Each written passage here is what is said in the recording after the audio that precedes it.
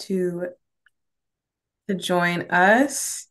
We're going to be getting started in just a moment. So I'm going to give everyone a chance to join.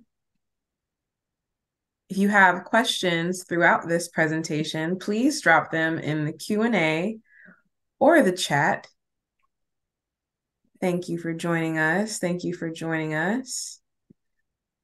So I guess we can go ahead and get started.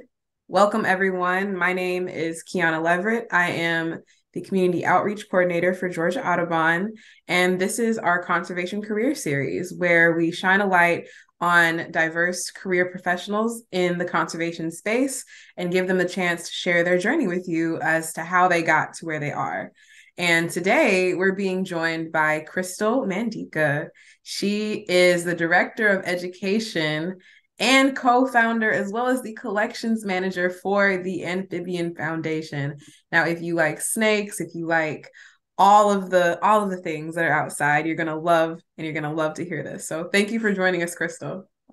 Thank you so much, Kiana. Thank you for having me. I'm so glad to be here. So just to want to give you guys a little heads up on our technology situation here. Kiana is going to be sharing my slides with us. And so I'm just going to give her a little nudge every time I need to have my slides changed. So thank you, Kiana, for running my slides for me. So just like Kiana said, my name is Crystal Mandica, and I am a co-founder, the Director of Education and Collections Manager at the Amphibian Foundation in Atlanta, Georgia. I've been the Director of Education for AF for the 7 years our company has been running, and Collections Manager for the past 3 years. So I wanted to give you a little background on me and how I got to where I am today. So I grew up in sunny Miami, Florida. Of course, Miami is known for its beaches and fashion trends, Art Deco architecture, and beautiful people. I went to public schools, but schools that best fit my interests. I went to music school in elementary and middle school at South Miami K through 8 Center and South Miami Middle School. And in high school, I was able to pursue my academic interests at Miami Killian Senior High School. So these are all the schools that I grew up at. Growing up, I had a lot of interests, including music, law, government, and marine biology. At different points in my life, I wanted to be different things, probably not unlike most people. At one point, I was sure I would be a marine biologist studying orca and great white sharks. When I was younger, my favorite time of year was actually Shark Week. It was a time that I could learn about creatures that were fascinating to me in their natural habitat. I loved the idea of learning the science behind their behavior. And I thought I might be able to be a scientist, but I was discouraged at how difficult science was for me when it came to like balancing equations and some of the more technical aspects of biology. At another point, I only wanted to think about music and how much it inspired me to want to play all the time. I identified as a musician. Music was something that I loved, and a musician was something that I was. I was never not singing. Music completely soothed me, and it was part of my life. But I wondered if that was all I wanted my life to be. I thought when I graduated from high school that I wanted to be a criminal defense attorney. I love the law, all the ins and outs, all the rules of our government. I loved the idea of getting up in front of a jury to plead my client's case. But in the pursuit of a career as a criminal defense attorney, I attended the University of Virginia. I imagined it would be the perfect place for me to learn, as UVA had a great reputation for academics. But after searching my soul, I realized that I couldn't, in good conscience, defend guilty rapists and murderers, even though they have a right to a fair trial and an adequate defense. So I left my university to pursue a career in music. I learned to play the acoustic guitar. I had already known how to play the piano and the violin. And it was at this point in my life that I worked at Starbucks during the day and performed music on nights and weekends. So I would take my guitar and my amp and sing my heart out to my audiences. Um, I did this for 10 years. It was amazing, enjoying the world of music. So I recorded demos, performed live as much as I could. I performed at coffee shops, bars, art galleries, private events, festivals, and made friends in the entertainment industry. But ultimately, I had a change of heart. I missed academics and wanted to go back to my love of law, politics, and philosophy. So I decided to go back to college to get my bachelor's degree in political philosophy at the New School University in New York City. I thought I would have a career thinking about and talking about politics and how our government has come to be as it is. I still didn't want to be a criminal defense attorney, but I wanted to use my love of law somehow, in some way.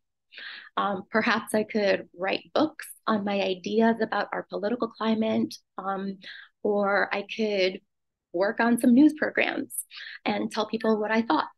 I was just excited to be a thinker. I was proud to receive my bachelor's degree in political philosophy. I felt like I had truly accomplished something great for myself, and I still feel proud of that accomplishment today. It was while I was on this political philosophy track that I met my now husband, Mark Mandica.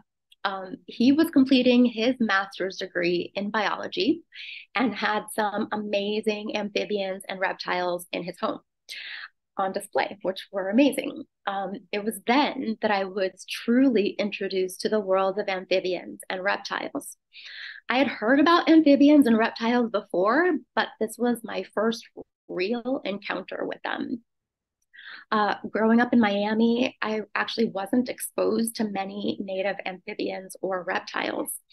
In fact, Miami no longer has any native amphibians, fun fact, and few native reptiles. In my youth, I had only heard of frogs, toads, turtles, lizards, and snakes. And I had no clue that salamanders or Sicilians even existed. So it's kind of embarrassing to say, but it wasn't until my late 20s that I learned about their existence. So Mark and I were married, and we continued his hobby, which became our hobby of herp collecting. And so we had a lot of different species of amphibians and reptiles at home that we enjoyed, and our children enjoyed as well. So our two kids enjoyed growing up in a household full of life. And we all loved having amphibians and reptiles as part of our family. As the years went by, our animal collection grew and grew. It was then that my interest actually shifted from pursuing a career in political philosophy to a career in amphibian and reptile education. It occurred to me that we should be doing something meaningful with our amphibian and reptile collection. So we created our amphibian and reptile summer camp for kids, Critter Camp. So at Critter Camp, we introduce kids ages 6 to 14 to the world of amphibians and reptiles. We teach them about biology, ecology, and conservation of these important animals. But before starting Critter Camp, I had very little knowledge about amphibians and reptiles, but I realized that I was really fascinated by them and wanted to learn everything I could about them so I could teach. So I studied, asked questions, and learned as much as I possibly could in order to then be able to share it with the children in our camp. So every day of our 5-day camp is devoted to learning about a different animal group. We spend time outdoors as well, actually in the wild, looking for animals. And that's probably like the most exciting part. It's an amazing experience, especially for me when I'm able to put a salamander or snake into the hands of a child for the first time in their life. The look of joy on their faces is what makes my career so special. This year, we'll actually be celebrating our 10th year of Critter Camp, and we're so excited and grateful to have such a devoted community that supports us and our camp. So it was partly due to the success of Critter Camp that Mark and I decided to take a chance on creating our own nonprofit dedicated to conserving amphibians. The other part of the reason we decided to create the Amphibian Foundation, is because amphibians are disappearing at a staggering rate, and someone needed to address that. So 43% of the world's amphibians are either extinct, threatened, or in decline, which means that over 3,500 species of amphibians have already gone extinct. And that's just a staggering number. At this time in our lives, Mark, my husband, was working at the Atlanta Botanical Garden. He worked in their amphibian conservation program for 5 years, caring for their endangered amphibians. But sadly, the Botanical Garden closed their amphibian conservation program in September of 2016, which left Mark without a job and many amphibians uncared for. It was then that we decided that we couldn't let those amphibians go without care. And we started the Amphibian Foundation specifically for the preservation of one species in particular, the frosted flatwood salamander, which you see right here. So on September 5th, 2016, we started the Amphibian Foundation. And on August 9th, 2016, we brought frosted flatwood salamanders to our basement for the first time, which was actually the birthplace of the Amphibian Foundation. Our basement, which is crazy. So we owe everything to the frosted flatwood salamander. So we made it our logo. It's a frosted flatwood salamander in its larval form with those gills. So you can see those gills on that flatwood salamander right there. And then you can see our awesome logo that Mark created for us for the Amphibian Foundation. So at the Amphibian Foundation, our mission is dedicated to connecting individuals, communities, and organizations in order to create and implement lasting solutions to the global amphibian extinction crisis. In these 7 years that we've been a nonprofit, we've expanded our focus to several endangered species. So now we do captive assurance colonies for species like the frosted flatwood salamander, the striped newt, which you also see here. And we head start and release into the wild hundreds of gopher frogs each year, which you can also see here. The Amphibian Foundation is different from most other nonprofits in that we do not rely on grant money to sustain us.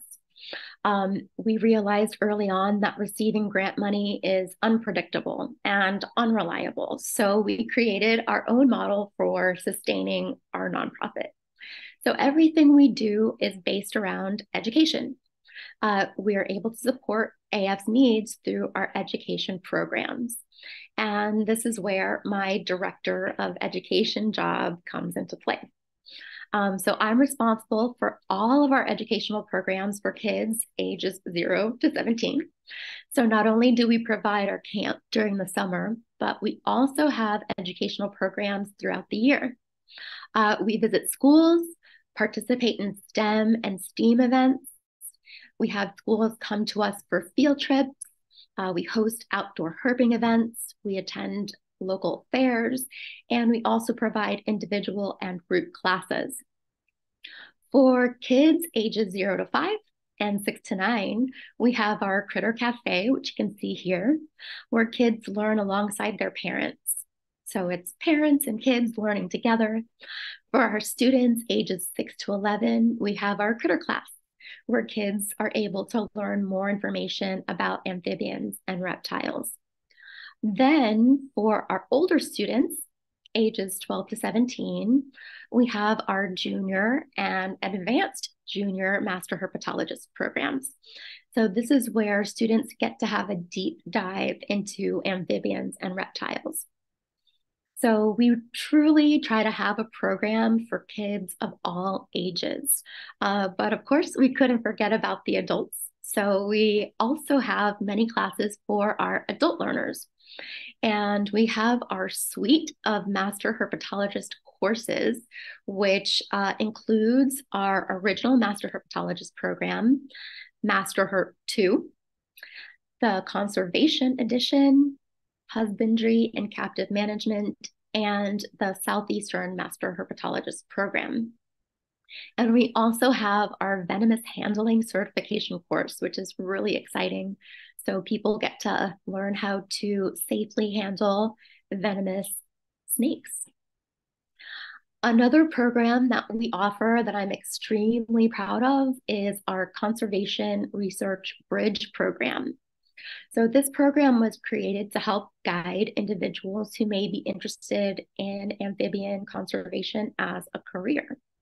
So our bridge program is geared toward individuals just graduating from high school, interested in conservation as a career, or individuals who may want to change their career to a conservation career. So everything we do at the Amphibian Foundation is based around animals, animal conservation, animal research, animal education, and the animals under our care all fall under one of these umbrellas.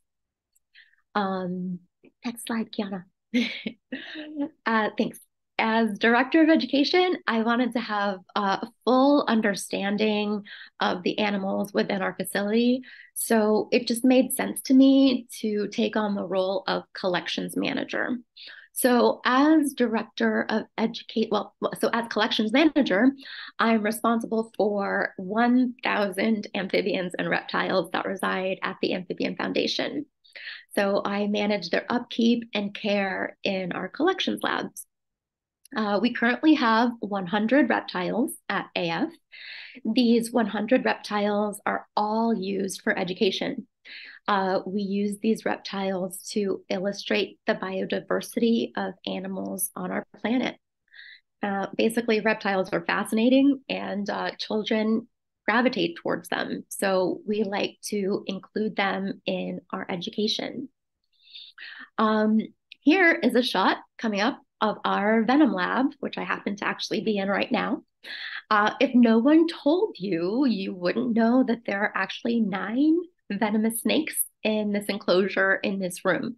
We kind of keep them under wraps, but they're pretty amazing, and there are 9 venomous snakes in this area here. The remaining 900 animals that we care for at the Amphibian Foundation are amphibians. So like I mentioned earlier, we have our frosted flatwood salamanders, striped newts, and gopher frogs that we focus our conservation efforts on. But our other amphibians take part in breeding and research programs and our educational programs. And those amphibians live here in our amphibian lab, which is pictured here. And we strive to have a wide assortment of educational amphibians in our collection. We're proud to have native Georgia species as well as exotic species. It's important to us for us to be able to teach our students and campers about animals that they can expect to find in their own backyards and how to conserve them in the wild. It's important for us to be able to teach our audiences about the species they would also only be able to find abroad. Our educational amphibians include animals like glass frogs, gopher frogs, and horn frogs. We've also got, oh, yep, awesome. Go ahead, we can go to the next slide. So we've got our glass frogs, gopher frogs, and our horn frogs. And we've also got tiger salamanders, slimy salamanders, and emperor newts. Some of our educational animals are also part of our breeding programs, like axolotls. Everybody loves axolotls. All of the axolotls that are pictured here were born at the Amphibian Foundation. We're so proud of them. Look at those sweet little babies. So when axolotls breed, on average, they can produce between 300 to 1,000 eggs. So last year, our breeding group of axolotls produced roughly 300 eggs, approximately 100 of which were fertile. And so we were able to rear 75 axolotl babies, and we're so proud to be sharing them, our axolotl offspring, with two universities. So Agnes Scott College and the University of South Florida in Tampa. And the wonderful thing about this is that it all comes full circle, as the University of South Florida, specifically the DeBan Biomechanics Lab, which has produced feeding videos for our educational programs in the past, will be doing more feeding research on these axolotls, which we provided for them, which we will then in turn use to educate our audiences on the feeding mechanisms of these aquatic salamanders. It's just amazing. So it's all very rewarding, and we can see the immediate return on our investment in that we're learning about these miraculous creatures that we're caring for. So we've also had success breeding other species in our educational collection. Our Phyllobates vittatus, or the gold Fudusian poison frog, they've bred several times for us. And we've just moved 7 of our juveniles from our nursery to their adult enclosure. And 8 more have just hatched from eggs and are tadpoles and have been added to our nursery. We've also reared one Nereurgus crocotus, which is our sweet little Azerbaijan newt, that little spotted guy there on the left. And that one individual is amazing, and it's almost ready to be added to our adult enclosure. Our Telematobius culeus, or our lake Titicaca frogs, have bred for us. And we have our first clutch of tadpoles developing now, which is just so exciting. We've also just successfully bred our Agolignus caladrius, or the red-eyed tree frog, which you can see up at the top there. We have currently 25 tadpoles developing, which is just amazing. And I can't wait for them to start developing their back legs and become little froglets. We've successfully bred the critically endangered Agolignus lemur, or the lemur leaf frog, and we currently have 3 juveniles growing quite nicely in our amphibian lab. And that little guy is right in the middle on the bottom.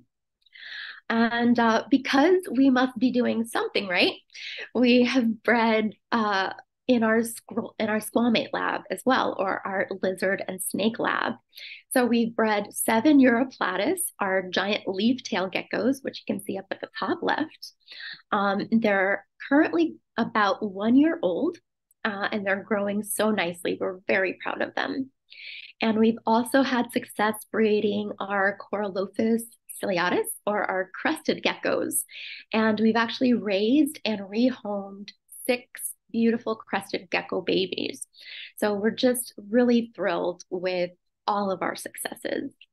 But I couldn't end our list of successes without mentioning our breeding of our top priority species, our frosted flatwood salamander. On December 22nd of 2021, in our flatwood salamander lab at the Amphibian Foundation, we bred the frosted flatwood salamander for the first time ever in captivity. We're so proud. It was everything we had ever hoped for. And it was really the whole reason that we began the Amphibian Foundation in the first place. And it was to conserve these salamanders. So we've taken the first step in helping to bring them back from the brink of extinction. So I have to say that all of these successes are not my successes alone. I'm proud to say that we have nearly 40 volunteers, 5 conservation research bridge students, and our conservation coordinator that come in weekly to help us care for our 1,000 creatures. We have a lot of mouths to feed, and it can't be done by one person alone. So I'm extremely grateful for my team. When Mark and I were in high school, there really were no programs for us that explored conservation as a career option.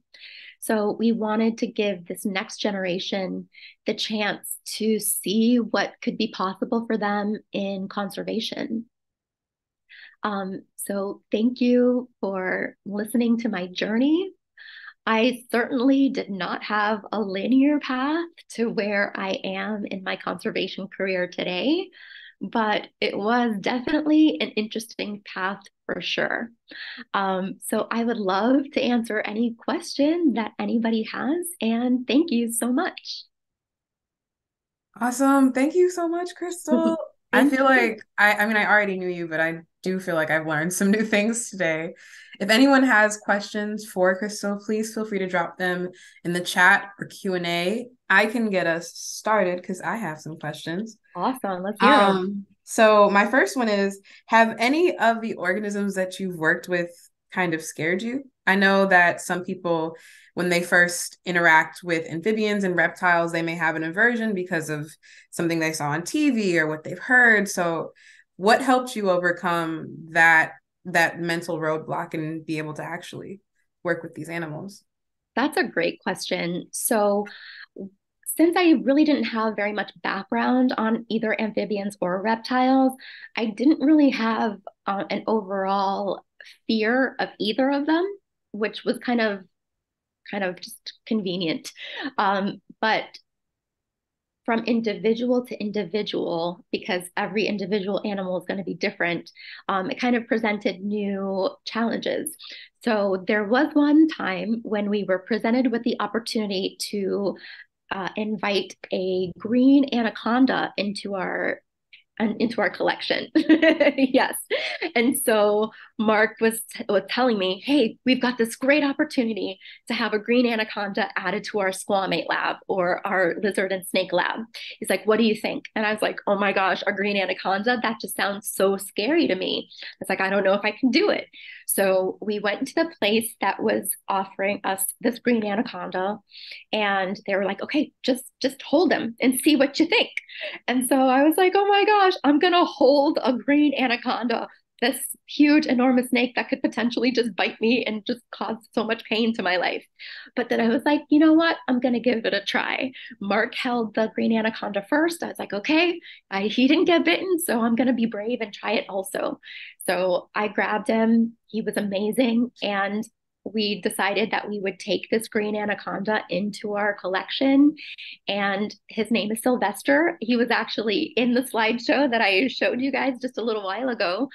Me just kind of holding this green anaconda. That was actually the first time that I had held him, and it was amazing. And he's one of our biggest ambassador animals. So everybody loves snakes. Well, some people like snakes, and a lot of people are afraid of snakes, but he is one of the most amazing, calm, sweet snakes that I've ever met in my life. He's never bitten anybody, he's never struck any time. And so he's just a wonderful ambassador animal to show people that they don't have to be afraid of an animal, even as large as a green anaconda, something that in the wild most people would be afraid of.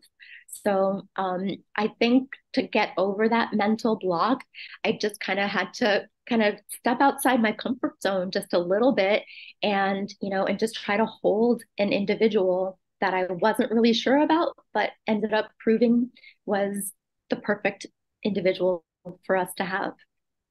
Awesome. I too would love to hold an anaconda. I might like squeal a little bit, but I feel like I could handle it. Come on Um, over. I'll put Sylvester right in your hands. yes, let's do it. My next question has to do more with the natives that we see here in Georgia. So for someone, if someone sees a snake or a frog or a salamander in their area, in their community, what should they do? That's a great question. So, I am a big advocate for observing and appreciating nature. When you're out in the wild, that's the best time to do it. So you have access to everything, the sights and sounds around you of nature. I would encourage everyone to just enjoy what you're seeing right there in the moment. If you've got a phone with you or a camera, snap a photo, take a video. Things of that nature. But in general, I would say let's leave the life where we see it in its natural habitat. Just enjoy it from a distance. So, amphibians are very susceptible to different things in the environment. So their skin is what we call semi-permeable. So that means that a lot of things can pass through their skin. And so when we're touching an amphibian with our bare hands, we're putting our own oils, our own germs on that amphibian, and that amphibian is going to absorb it into their skin. And so if we are not out in the field with, nitrile gloves ready to be very scientific about the whole process, if we pick up that frog, if we pick up that salamander, they're going to get a lot of things into their bodies that they don't actually need, and that can be really detrimental to them. So it's best to observe from a distance, snap that photo, take a video, enjoy it in the moment, and kind of step away and let it be happy in its natural environment. I would say the same thing for any reptiles that you see in the wild as well. We've got snapping turtles that are native to Georgia. They have a notorious reputation for being not very friendly. So you'll probably want to steer clear of their mouths if you ever happen to see a snapping turtle in the wild. But they're also amazing to see. So you'll want to take that picture, take that video. The same thing for our snakes. There are several different species of snakes that you'll find here in Georgia. Our sweet little brown decay snakes that are so sweet. And sometimes you'll find a ring-necked snake as well. But then at the same time, we do have copperhead snakes and we do have cottonmouths. So we've got venomous snakes that are out there. So if you're not well versed in the species of snakes that you come across, you're going to want to give all of the snake species that you come across their space, just to make sure that you stay safe and that animals stay safe as well. Yeah. Awesome. Thank you for sharing that. I do have one more question, and it's more has to do with the job itself. So I know that you do a lot of education programs, but you mentioned that a lot of the work you do has to center around your lab where you keep your amphibians. So what are some of the skills or some of the things that you have to keep in mind when you are working with animals in a lab? Yeah. There are so many different things to consider. The first thing to consider is biosecurity. So we have different levels of biosecurity in different labs based on the species that are in that lab. So we have like our flatwood salamanders, our frosted flatwood salamanders, our top priority species. They have the highest level of biosecurity that we have at the Amphibian Foundation. So if you are going to work in the frosted flatwood salamander lab, that is the only lab that you can go into that day before going into another lab. So let's say you needed to grab deli cups out of the striped newt lab, you would not be able to go into the striped newt lab and then go into the frosted flatwood salamander lab, because there could be pathogens in that striped newt lab that could transfer to our frosted flatwood salamanders and potentially be really detrimental to our colony.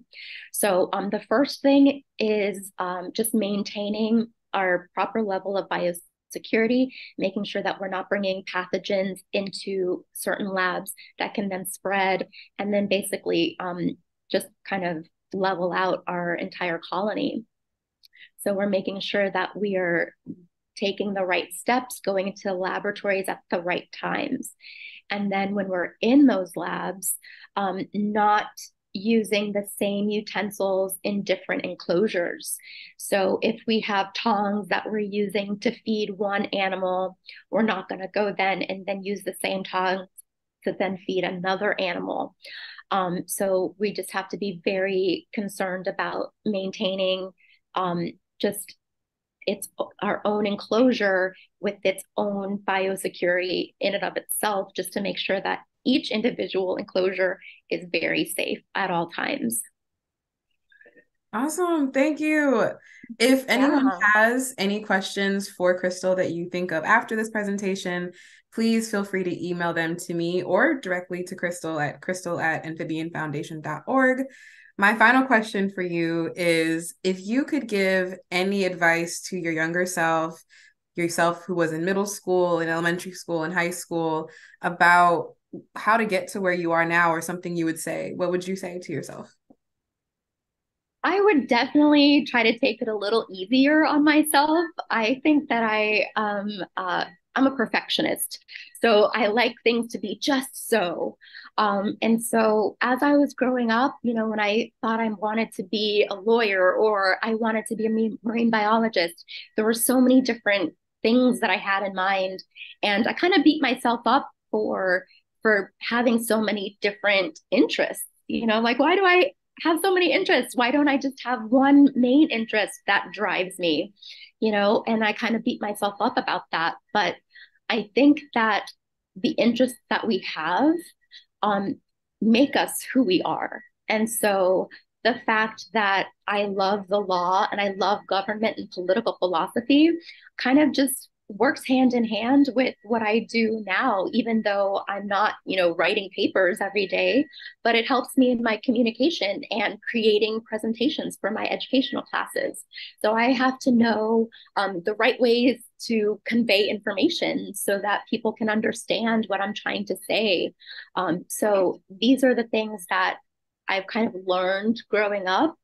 And I realized that it was okay for me to be interested in a lot of different things because it has made me this, well-rounded individual that is interested in lots of different things, and that's okay. And, take it easy on yourself. Um, be open to what interests you. Don't shut down any avenue. Just be open to what comes and be open to the challenges that are presented to you. So, yeah, that's my advice to my younger self. Awesome. That's wonderful advice. Thank I, you. I want to thank everyone that came and joined us today for our Conservation Careers program with Crystal Mandica. If you have questions for her, please email her directly at Crystal at Amphibian Foundation, and be sure to visit their website and check out all of the amazing programs that they have going on for youth and for adults. I hope that everyone can join us for our next program next week, as we are going to be joined by Anna Marie and Gala Bay with the West Atlanta Watershed Alliance. So with that, thank you so much, Crystal, and I hope everyone has a wonderful day. Thanks. Bye, Kiana. Bye.